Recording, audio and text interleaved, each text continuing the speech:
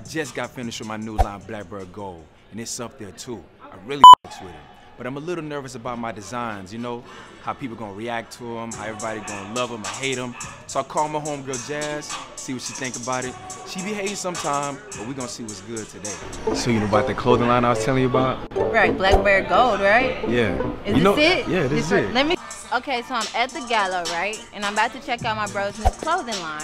I'm super excited about it. He's super excited about it. But what he don't know is my girlfriend's not really too fond of our relationship. She been tripping lately. But I mean, it's just business. So I'm gonna see what he got lined up.